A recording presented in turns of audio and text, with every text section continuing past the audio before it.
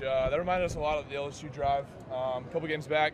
When we didn't play perfect all night, didn't finish things in the red zone. We wish we could have, but when the defense needed us and our team needed us the most, we came out there and did what we had to do.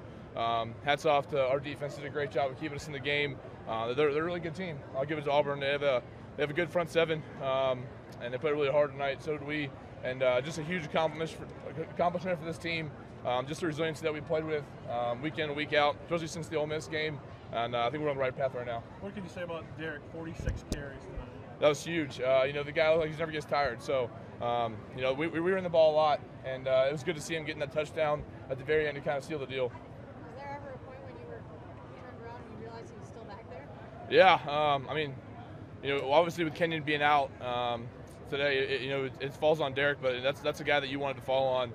A guy who never complains about anything, just keeps going, pressing, play in, play out, and even things that didn't go great, he just kept going, and just to capitalize on the very end is huge. Ryan, can you talk about Adam Griffith? The last time he was here, everybody he was a little short on that kick that they returned, and then for him to go 5 for 5. That was huge. 5 for 5, kept us in the game the entire time.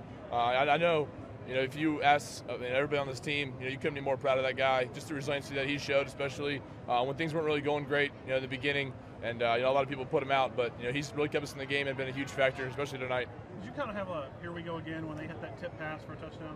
Yeah, it seems like teams get lucky against us, and sometimes those breaks don't go our way. But that's not the kind of football we play. We play execution football, downhill. That's what we did tonight. So teams are gonna get lucky like that sometimes. Some things happen, but. We just kept our poise. Defense did a great job getting us back on the field in great position. Special teams did a great job, and just kept pounding the ball, and we just kept running and running and running. How tired were they again? They're rotating a lot, but I think both sides were pretty worn down at the very end. But the fourth quarter, our training is just unmatchable, and so. That was the difference in this game. You practice all season long, all summer long, do the fourth quarter program, and this is where it pays off. So it was huge for us. When you guys have, when you're all tired like that, when you have a guy like Derek who doesn't seem to be wearing down, does that pick everyone else up? Yeah, it's got to be. It can't be great for the defense. The defense is sitting out there. They got to tackle him. 40 some times a game, especially when he's running with a full speed of steam. So, can't say enough about how he ran, how he plays as an offense. There's things we can clean up, but for right now, we're just happy. A huge game against a good opponent, and just a rivalry week. Is Derek saying anything in the huddle with all those carries, like keep giving it to him or anything? No, that's the kind of guy he is. Whatever Coach Kiffin calls is what we're going to run.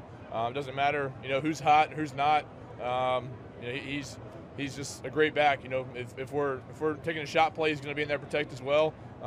We just do our job. That's what Coach Saban did from day one, is just say, look, do your job, we'll be fine. So all 11 guys tried their best tonight, and we put together a pretty good performance.